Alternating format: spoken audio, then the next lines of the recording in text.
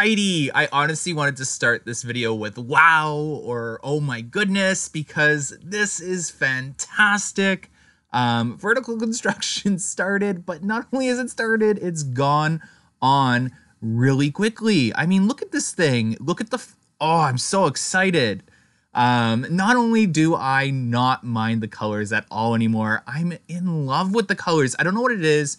I was definitely on the bandwagon where I was like, the colors should have been reversed, the support should have been black, and the track should have been yellow, but I'm actually really liking it now. I like that it's unique. I love the trains, they're unique as well, but the colors really do pop. I mean, that's a really dark black. I like that it's more like bright than it is matte.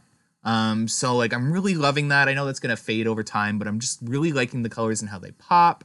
And I can't wait to see the coaster come along even more. Kennywood's doing a fantastic job of keeping us up to date on social media. I'm really liking how parks are doing that now. Canada's Wonderland's been really on top of it. Carowinds has been on top of it. And now Kennywood is really on top of it. So thank you to them for sharing all these images and videos. So I'll link them down below. All these photos and videos belong to Kennywood Park on Facebook and Twitter. They also have a YouTube channel. I cannot wait for 2019 because I'm so excited to get on this coaster. You guys already know that though.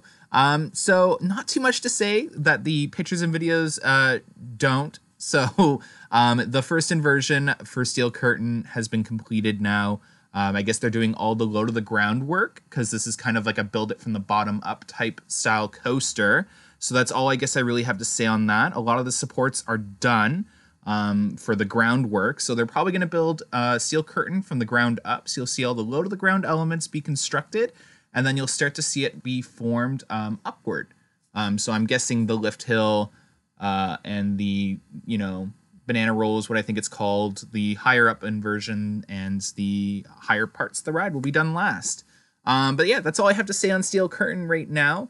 It looks like we'll have updates pretty frequently because Kennywood is keeping us very up to date. So hopefully you guys enjoyed this quick construction update on Steel Curtain. We'll have plenty more to come. Thanks so much for watching. Don't forget to hit that like button. Comment down below if you're excited for Steel Curtain. And share this video for others to enjoy. Thanks so much for watching, guys. Bye.